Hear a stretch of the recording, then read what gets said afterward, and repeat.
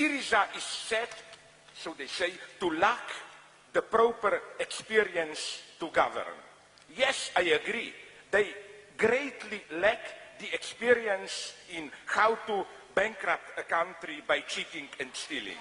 You don't have this experience.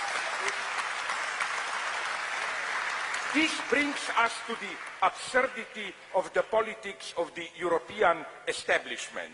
They preach the doxa of paying taxes, opposing Greek clientelism, and they put all their hopes onto the coalition of the two parties which brought to Greece this clientelism.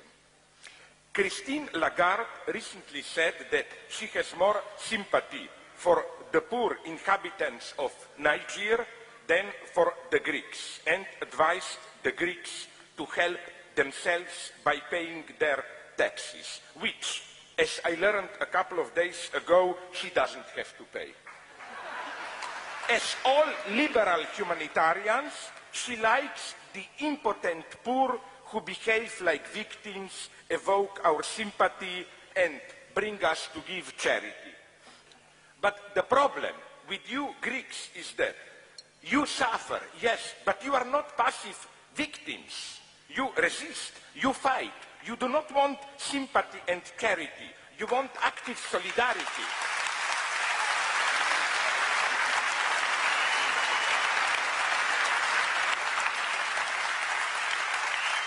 You want and you demand a mobilization, a support for your fight. Syriza is accused of promoting leftist fictions, but it is the austerity plan imposed by Brussels which is clearly a work of fiction. Everybody knows that this plan is fictitious, that the Greek state cannot ever repay the debt in this way. In a strange gesture of collective make-believe, everyone ignores the obvious nonsense of the financial projection on which these European plans are based. So why does Brussels impose these measures on you? The true aim of these rescue measures is not to save Greece, but of course to save European banks. I want to say something very serious. Your critics hate you because I think secretly they know that you have the courage to be free and to act as free people.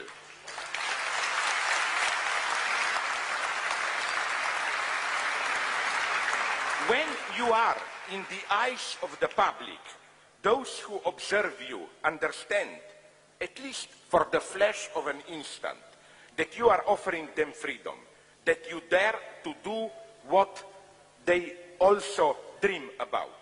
For that instant, they are free. They are one with you. But it is only for a moment. Fear returns and they hate you again because they are afraid of their own freedom. To illustrate the mistake of austerity measures, Paul Krugman often compares them to the medieval practice of bloodletting. A nice metaphor which I think should be radicalized further. The European financial doctors, themselves not sure about how this medicine works, are using you as test rabbits. They are letting your blood, not the blood of their own countries. There is no bloodletting for the great German and French banks. On the contrary, they are getting big transfusions. So is Syriza really a group of dangerous extremists? No, Syriza is here to bring pragmatic common sense, to clear the mess created by others. It is those who impose austerity measures who are dangerous dreamers. The true dreamers are those who think that things can go on indefinitely the way they are, just with some cosmetic changes. You are not dreamers. You are the awakening for a dream which is turning into a nightmare.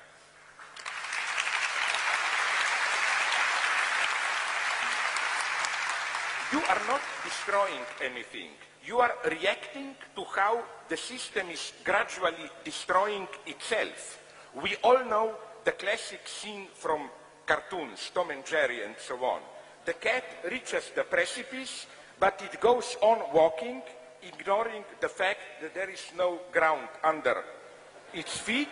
Then it only starts to fall down when it looks down and notices that there is nothing.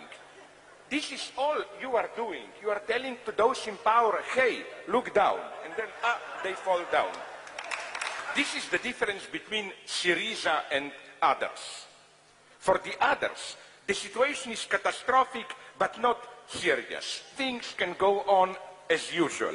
While for Syriza, the situation is serious but not catastrophic, since courage